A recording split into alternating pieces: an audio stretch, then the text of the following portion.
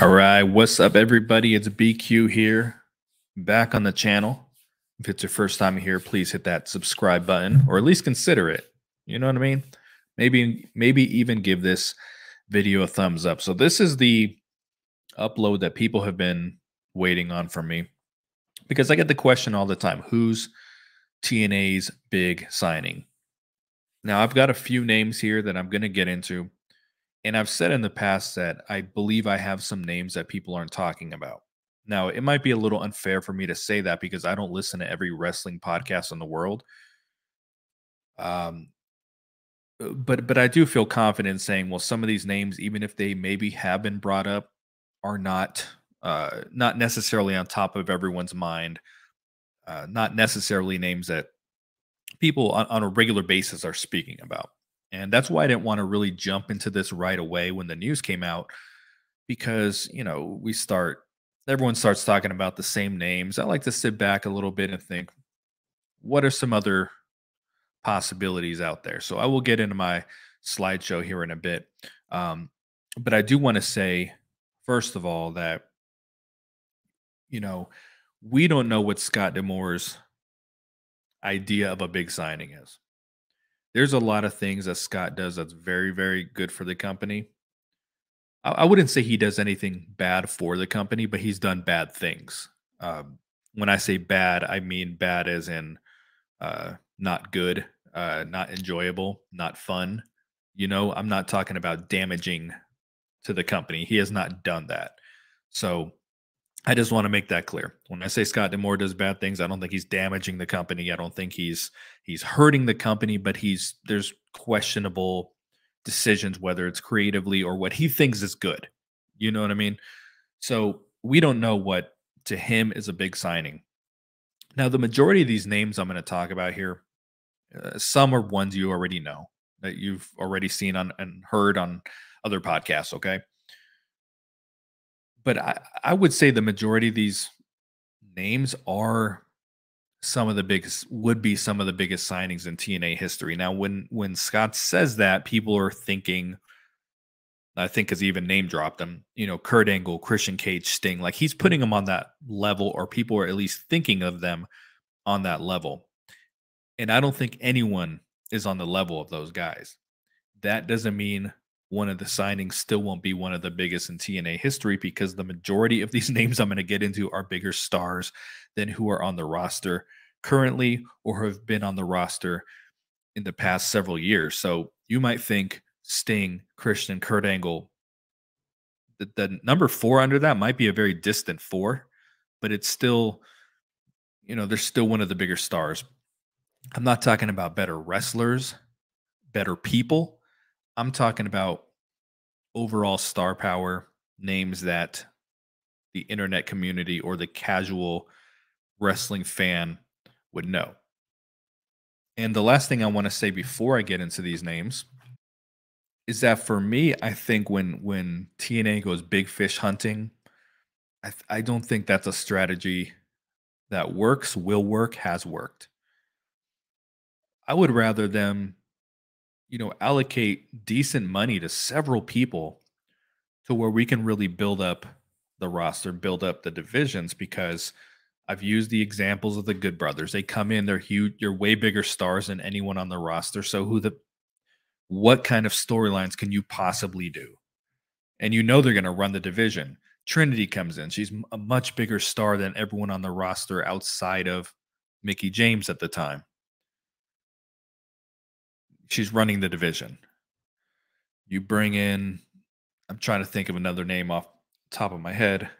Even when like Kenny Omega came in, okay, I know he wasn't part of the company, but much bigger star than everyone on the roster. So now he's now running the heavyweight division, and I'm sure there's a X division name out there if I really, really thought hard about it. And I guess I do got one more thing to say is that I do think some people are burnt from the Slammiversary several years ago, which that was the one where the world's going to change, or our world's going to change, whatever the hell that they said.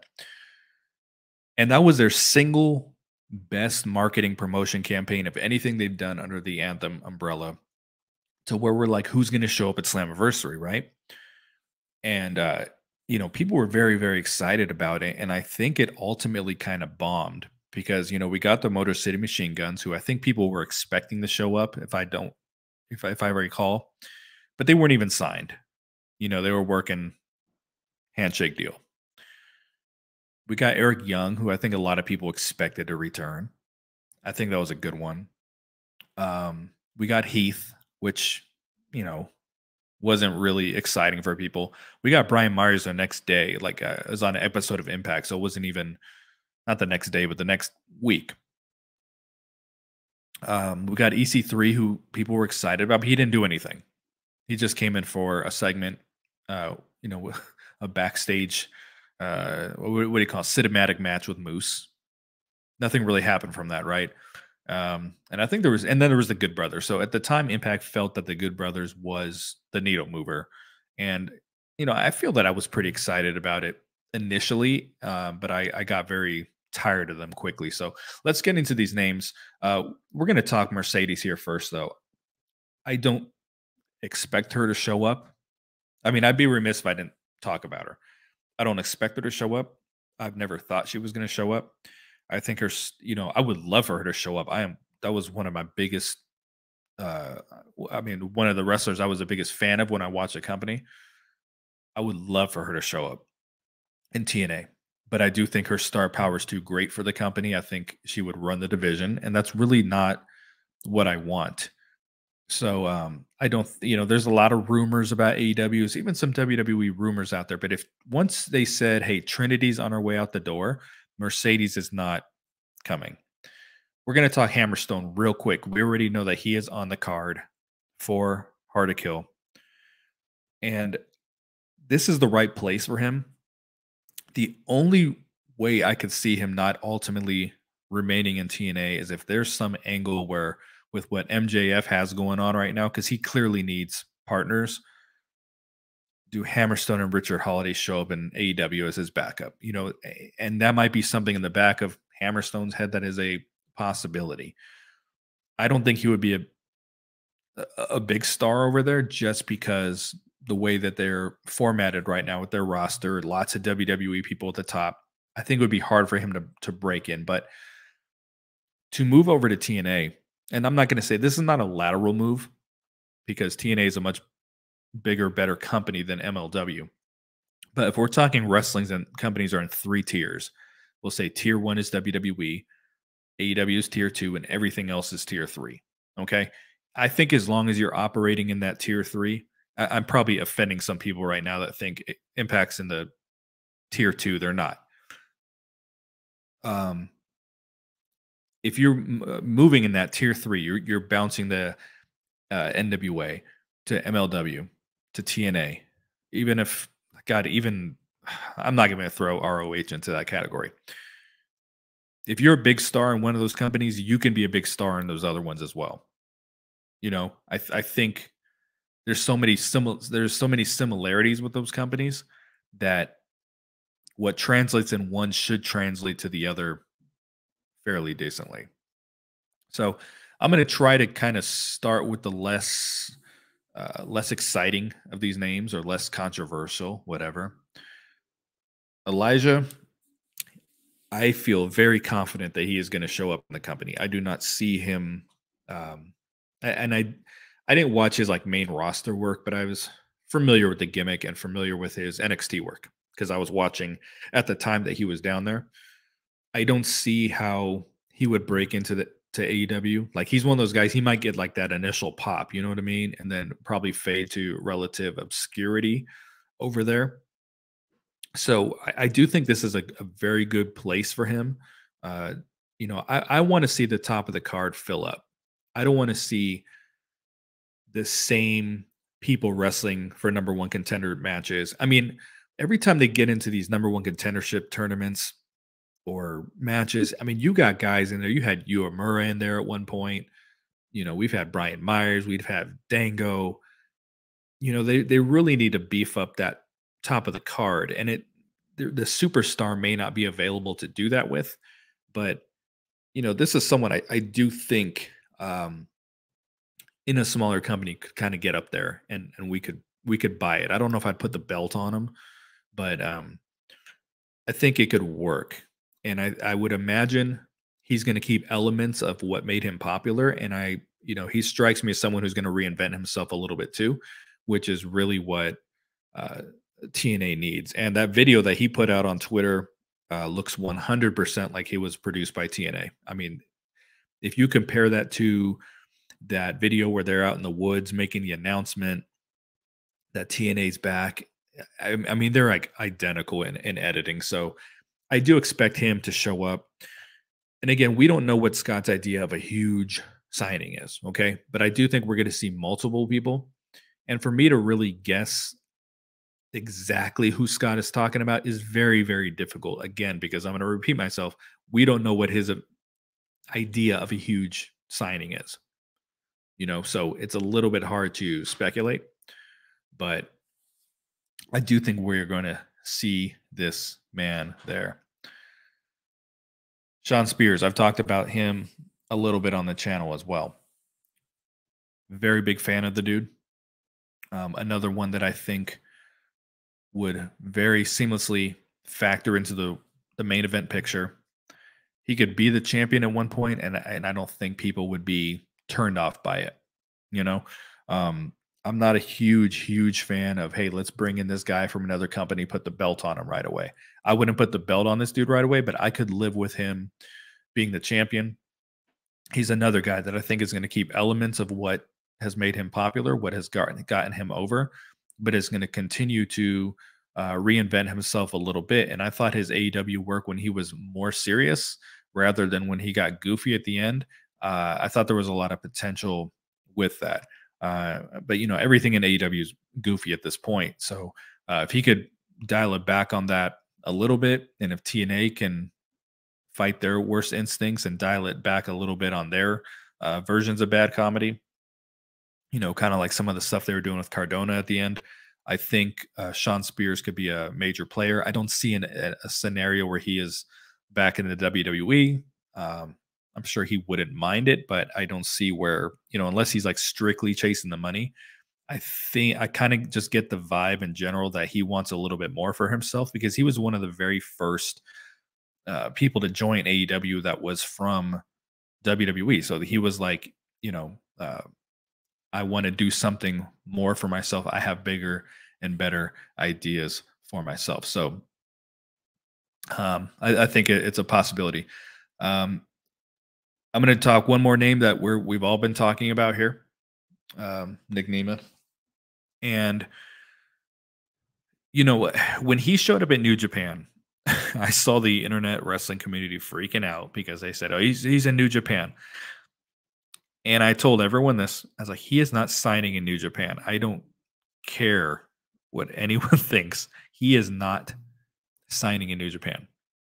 Could he be doing like New Japan Strong? I guess that is a possibility. If he thinks, hey, I'm going to be the #1 guy here, let's do something different, crazy.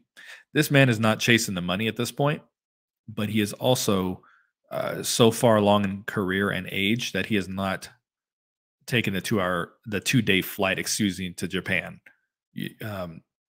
Now, to do it here or there is one thing. To do Japan Strong, United States, is one thing. I don't follow New Japan even a little bit. I don't like it. It's not bad. It's just not for me. So I know a lot of people who do follow it. They know the ins and outs. They know who's showing up at this date and who's in the country and who's not in the country. And they're following all these like real little small details about New Japan Pro Wrestling and the people involved with it. We are getting Okada at Hard to Kill, not at Hard to Kill, but at Snake Eyes. I do not think that was a favor by New Japan. There is some kind of agreement between the two sides. The agreement may have been, hey, we sent you Josh and the Motor City Machine Guns a few months ago. Maybe that's what it is. It very well could be that is the agreement. But there is some kind of business agreement between the two, and I think that the two sides have been talking. And I do think him showing up at the New Japan show is a much bigger picture of working with TNA as well. Could he show up in AEW Absolutely. His brother's there. But he also does strike me as a guy that's not going to just chase the money and just says, hey, I'm kind of ready to be at the top of the card and, might want to wrestle on a more part time basis. So, I think that is very much a possibility.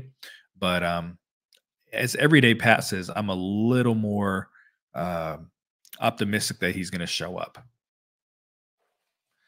Do I think he would sign with the company long term? That is the one thing I'm really, really going back and forth in my head about because we don't know what he wants out of his career at this point. And I do think the mustard is off the hot dog with going over to AEW, especially with the number of WWE people they have signed over there.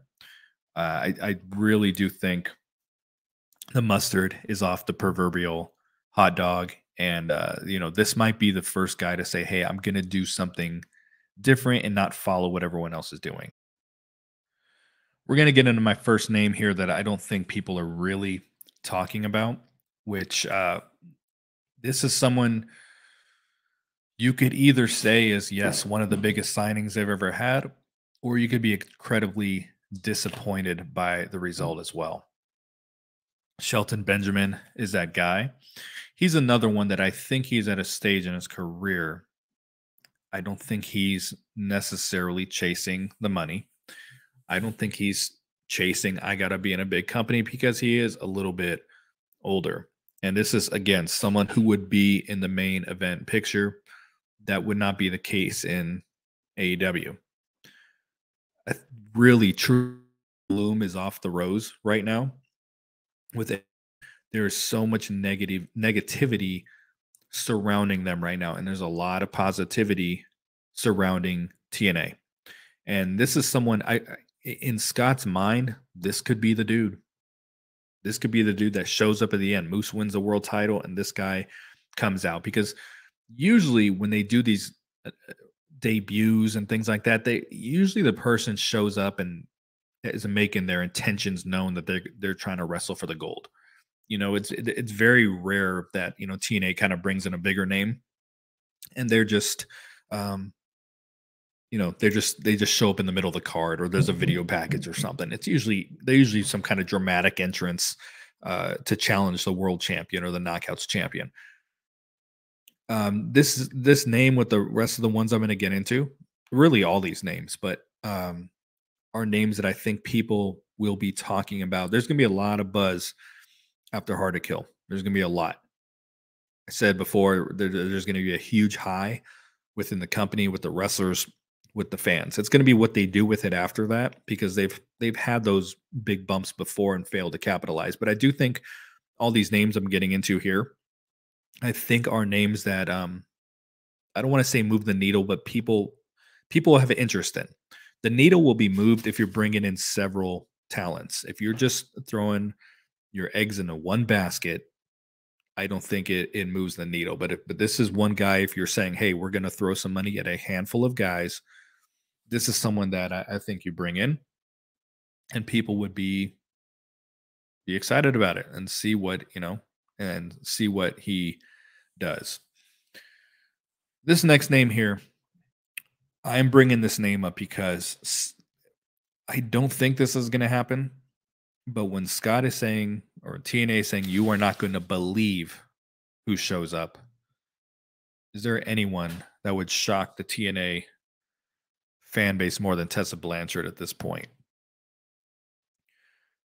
There could be some money in Tessa Blanchard versus Jordan Grace.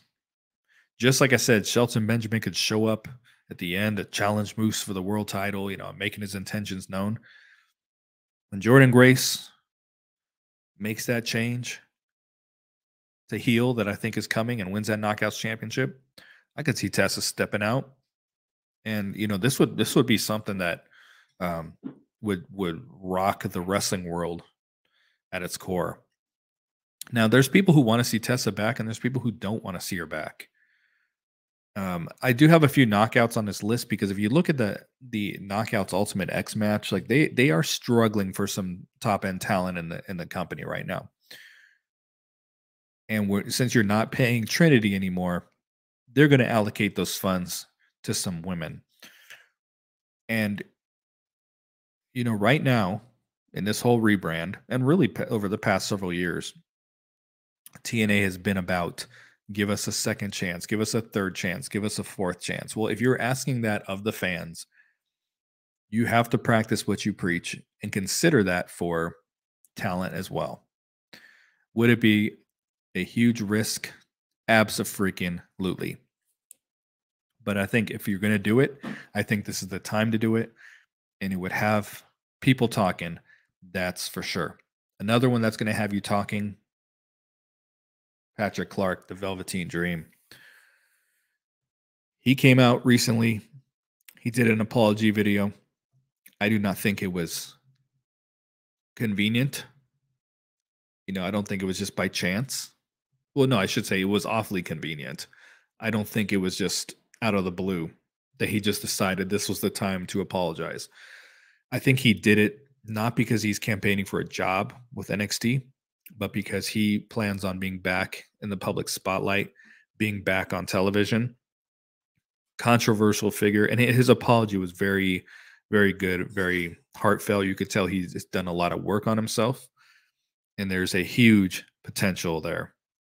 And that is my kind of gut feeling that when he showed up on social media recently, it's because he plans to be in the public spotlight again. AEW is not the place for him to do that with everything they've got going on right now. TNA is the perfect place for this dude to do such. I've got two more names here. This is getting closer to what I kind of think is a possibility. I do think that, again, we don't know what the big name is. It could be Nick Nemeth. People are expecting it's a surprise out of nowhere, or it might be, it might be something we're expecting, But I do think multiple names are going to show up. And as I said, the Knockouts division, we lost Mickey James. We're going to lose Trinity. It needs a huge boost. I've got two names here that I don't know who. Even right now, I don't even know what name I'm going to show you next, because I've got them neck and neck as possibilities. And you very well could say, I don't agree with you. There's no way in hell either of these two people are showing up. But that's what we're just having fun, right? We are spitballing names. We're having fun with this. We are fantasy booking. First name I got, the former Lacey Evans, Macy Estrella. Now, first thing you're going to say is, well, she said she wasn't passionate about this. If you listen to the entire interview, she was not passionate about being part of WWE and being a WWE superstar. She has said she does miss this. She misses the fans. She misses the action. She was asked if she would have any interest in Impact or AEW due to their part-time schedules. She said, I don't even know what their schedules are. But she did sound optimistic to wanting to return to the ring. She would only do so under a part-time basis, I can assure you. She's running this coffee shop and doing many other projects right now. And a couple years ago, I would have said, hey, AEW is a fit, because AEW was also a part-time wrestling company paying you full-time for full-time work. They had one show a week, pay-per-view every few months. Now you got 3 shows a week. Now you got a pay-per-view. You got more pay-per-views. They're not every month, but they're every 2 to 3 months. Controversial, but someone that would have a lot of star power in the company. And she got a lot of starts and stops in WWE. They couldn't find the gimmick for her. But this is a place where she absolutely could be there at the top. And I think there is a possibility. If you're pitching, this is a part-time wrestling company, we're going to pay you for full-time work. She doesn't have passion about being in the WWE, and that's the exact kind of person you got to have in the company. Like Rosemary does not have, her goal is not to join the WWE. She's very happy, very content with TNA over the years. So again, this is a name that you might be saying, yo, there's absolutely no chance that this person's showing up, you might be saying, I don't want her to show up. That's not what this is about. This is about, what does Scott D'Amore think is a big time signing, big time person to bring in to the company. My very last one, and I don't know that anyone's been talking about her bringing her name up. I haven't seen it. The one name that I'm not bringing up that people have brought up is Ronda Rousey. I do not expect that to be a possibility, so I didn't want to waste my time on the graphic, to be honest. At first I thought, you know what? Maybe, but no, I don't think that's happening. Last name I got here. This would be needle mover, in my opinion. This would have people talking. And I don't know how possible it is. I have no idea at this point. Former Mandy Rose. We don't know what her level of passion is for wrestling. I don't know that she ever wants to wrestle again. But AEW is not a place for big time women free agents. They haven't even signed one yet. They have not made a major free agent splash with the women. Now you can argue, well, you got Deonna Purrazzo and Taya Valkyrie went there, and I understand all that. But someone like this, they have not signed anyone like this. I think they would have signed her already if it was a possibility. I think she wants to do her OnlyFans. She has teased showing up in the Royal Rumble, but people do that all the time. I think she has a genuine, just like Lacey Evans doing the OnlyFans stuff. I think they have a genuine desire to continue to do that. That's something that Jordan Grace does, and it has worked out very, very well for her. And by the way, speaking of Tessa earlier, I believe her and Jordan Grace are friends. So that was one thing I forgot to bring up earlier. But I think there's a genuine desire to continue to do those things. You could do them in AEW, but again, the bloom is off the rose. There is so much negativity going on there. And now with sexual harassment, why would most women want to go there at this point? Now that this has all been, Deonna already agreed before all that. But right now, this is the time, and the opportunity to really, really beef up the Knockouts division is there. And, is there a possibility she goes back to WWE? Absolutely. But with everything that she's making, probably more money now by far, not doing anything. So a part-time wrestling company say, hey, show up a couple days a month. We'll pay you well. I think it works for her, and the wrestling world will be talking. So let me know what you guys think. You don't have to agree with anything I said with any of these names. I'm not trying to convince anyone that these are the people showing up, but I think we're going to get many people showing up. And we don't, again, I've said this 3 or 4 times, 5 times maybe. We don't know what Scott D'Amore's definition of a big time signing is. But if I had to narrow it down to 3 names, it would be Mandy, Nick Nemeth, and Macy. That's where I'm at with all this. And, but I do think there are some guys that could show up that could make, a real splash in all this. So that's what I got for you guys. Thanks for hanging with me on this podcast. And we will see what ultimately happens and who shows up.